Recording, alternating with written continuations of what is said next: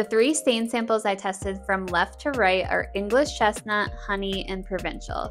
Honestly, they're all beautiful, but ultimately I decided on Provincial because it's such a classic stain color. I think it's important to mention that my plan all along was to use a water-based stain, with the biggest reason being the low odor. We're staying in our house while we refinish our floors, so this was a really important benefit to us. However, I tested a couple samples and I wasn't really loving the look. As I first started applying it, it looked beautiful, but then once I wiped off the excess and looked at it from multiple angles, the colors had a green undertone and just seemed sort of dull. You can see in this comparison how much richer the oil-based stain colors look.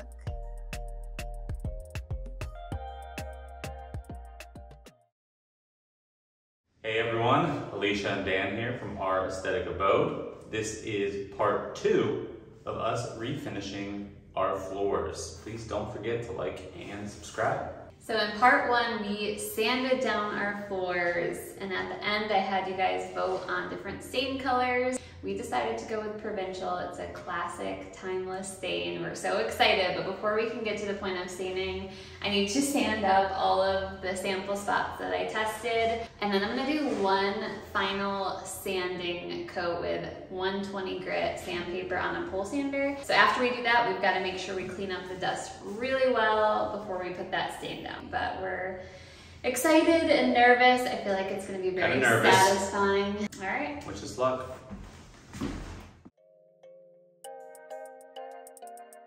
So my first mistake was testing all of the stain samples when we returned our drum sander already. So they took forever for me to sand them all down, and that probably set us back like an hour, hour and a half. So that's my advice to you, is to test your stains while you have a drum sander. While Alicia was sanding, I was putting up plastic sheeting all over the house. Well, mainly in parts where the fumes couldn't get up the stairs. We definitely don't recommend staying inside the house when you're doing the staining, just because of how bad the smell is, but if you have to, the plastic sheeting will definitely help.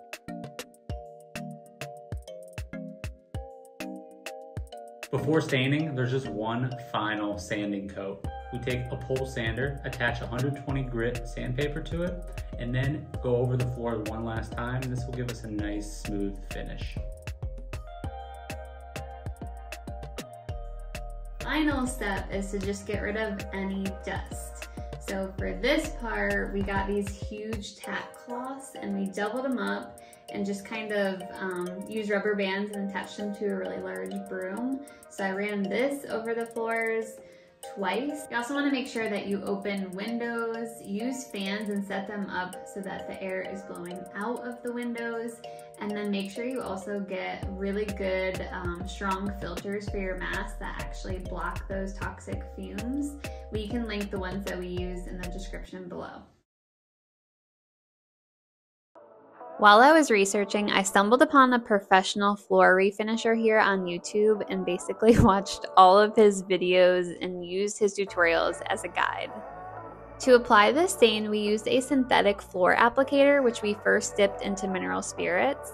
And then for wiping up the excess stain, we actually used a sponge mop, which I thought was a really cool method because you don't have to get on your hands and knees. You just want to make sure that you dip that in your stain first and then wring it out so that it doesn't take off too much.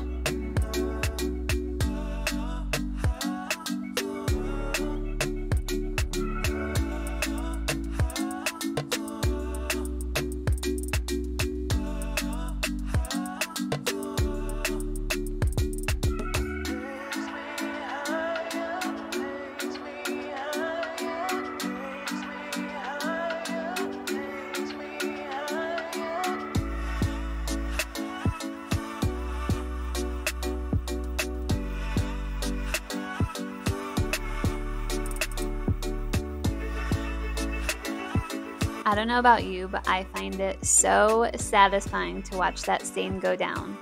One really nice thing about working with an oil-based stain is it has a longer dry time, which allows you more time to work with it, making it more forgiving than water-based stain. Even still, you'll want to work in small sections so you're able to reach when you're wiping off the excess.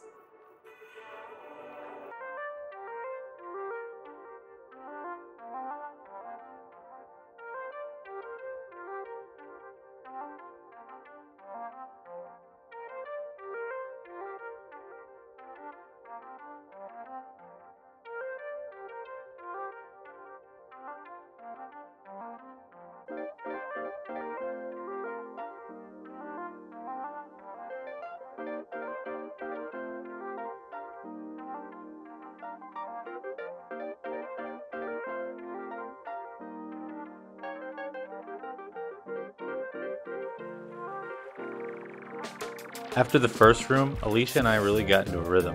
She would apply the stain, then I would come in after with the sponge mop. Around the edges, we used a brush to smooth out the stain that built up.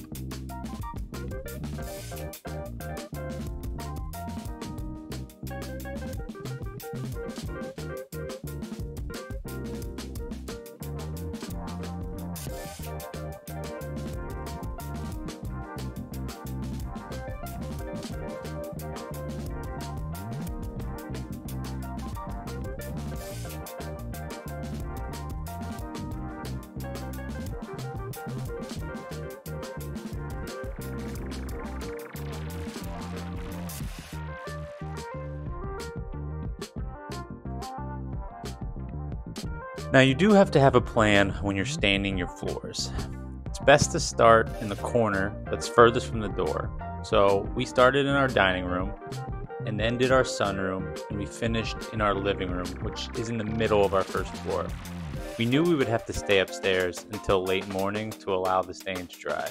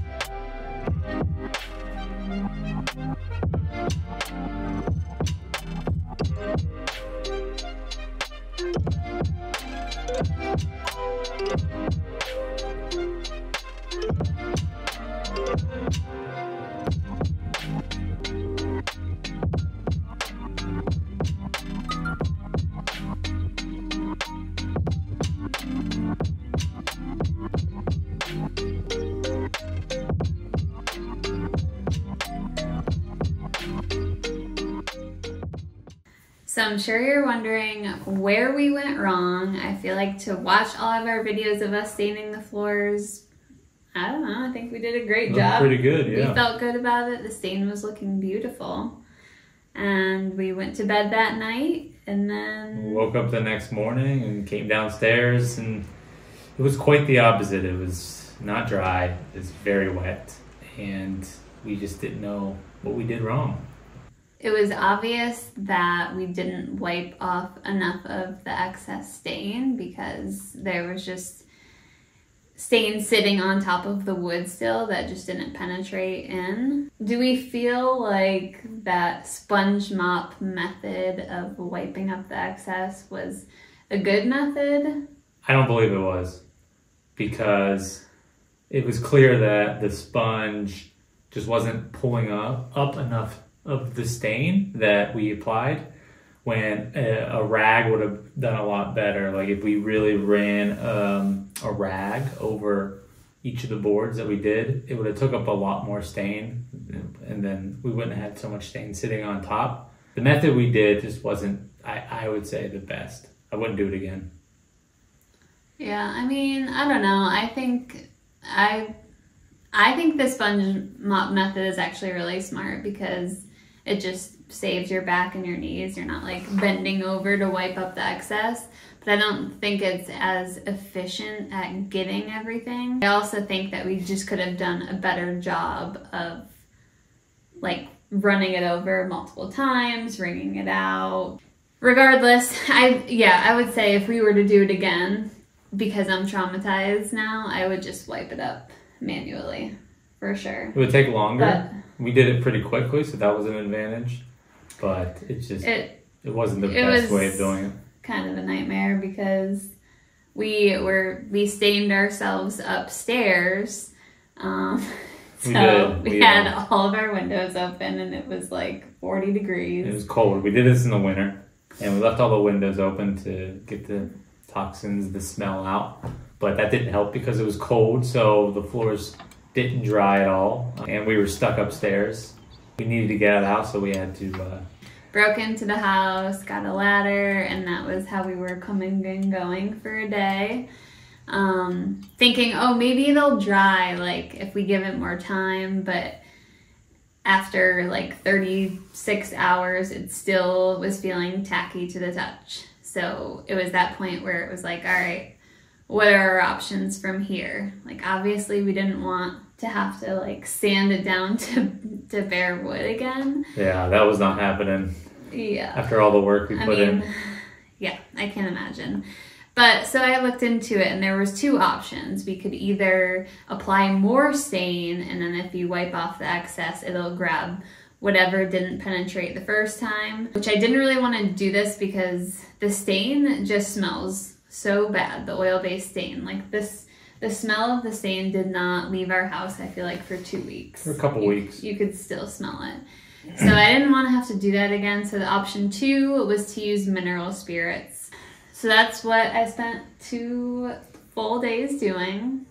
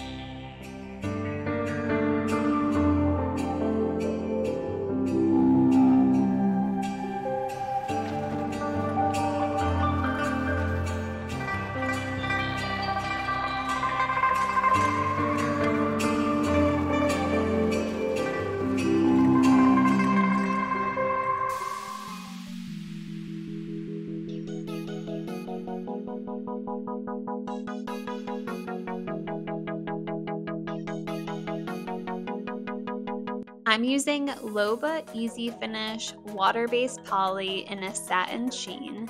This product was recommended by the professional floor refinisher that I was following on YouTube.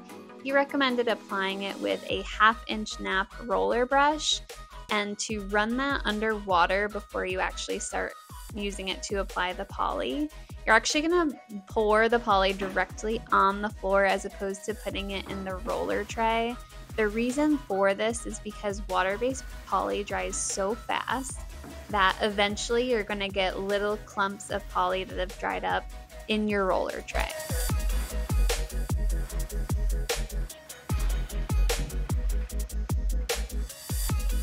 I am honestly not sure that this is going very well. I feel like the poly isn't adhering nicely to the floors, and it could be because of all the mineral spirits that I use to clean up the excess stain. It seems like it's just not applying evenly and kind of just beating up or puddling up. The first area I did back here, like already is feeling dry to the touch. It has like a milky look to it, I think. So I'm gonna wait for just this little section I just did to dry before I keep going. If this is wrong, I'm gonna have to fix it. I don't know. Here's how it looked after it dried. It definitely had an orange peel texture, and that was from the roller brush, because they also tested an area with a regular brush, which went on much smoother. But regardless of the method I used to apply the poly, it was drying cloudy. If you look up close, you can even see that there's white in the wood grain. So I happen to have another brand of floor poly on hand, so I decided I'll test that too and see if it also turns the wood grain white. And sure enough, it did. So this tells me it's likely the floors and not the product. But I will say I'm using a water-based poly over top an oil-based stain. With my experience DIYing, I know that this is possible if you allow the oil-based product enough time to fully dry. At this point, it had been 11 days since I applied the stain, so I really thought that that would be dry enough. I figured out what the issue was. So obviously we applied way too much stain. We knew we made that mistake, but that's actually what is leading to the issues that we're having with the poly. So our floors felt dry to the touch, and like I mentioned, it had been almost 2 weeks at this point, so I assumed that they would be dry, but it turns out that they weren't. So we have oak floors, and what I learned is that oak floors have really deep pores, and when the stain was sitting on top of the wood for 3 days, the stain seeped really deep into those pores. So it felt dry to the touch on the surface, but really deep down it still wasn't dry yet. What happened was I was putting on the poly, and the gases that are releasing from the stain kind of get trapped, and then it turns the poly white. Another reason I knew our floors weren't dry yet is because we were experiencing bleed back, which is when the stain resurfaces. This was happening in between our planks mostly, but also in some areas within the wood grain. We would see little drops of stain pop up. I learned so much from this project. I know it didn't quite go as planned, and it's the hardest project I've ever done, really. So now what? After this, we just decided to wait. That's really all you can do. You have to give them time to dry. Today has been 46 days since we applied the stain, so I said, you know what? Let me just test a small area with the poly and see if it's still turning white, and it wasn't. So I am just so happy. I'm still putting a pause on polying the floors because in the midst of all this, my husband got injured, so he can't help me move anything. What I'll do is poly room by room and just kind of like shift everything over. Luckily it's water-based, so it's not gonna smell. I'm just so happy. Right now we're just being really careful to not spill anything on them and just keep them beautiful. We'll be revisiting the floors at a later date. My next YouTube video is going to be searching for the perfect white for our living room. I'm gonna share my whole process for that. I'm excited to do something other than these floors. We would love it if you guys could like this video and subscribe to our channel so you don't miss any of the many projects we have coming your way. So thank you guys so much for being here, and we will see you next time. Right, Gouda? Say bye.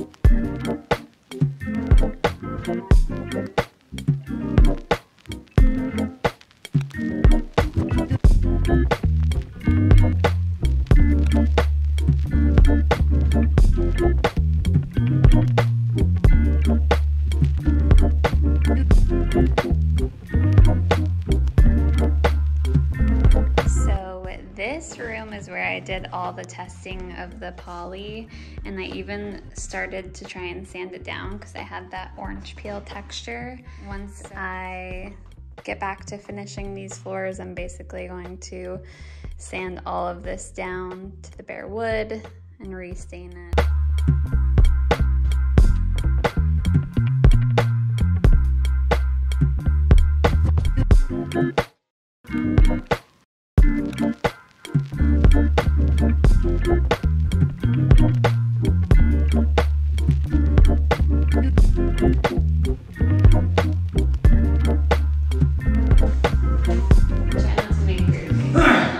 It's hard not to. There's so much Always footage like, I could use because you were like, yawning and...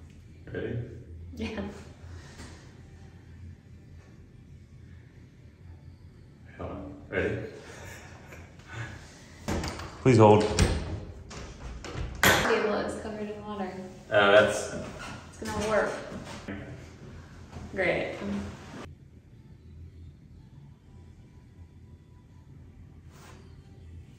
It's fine.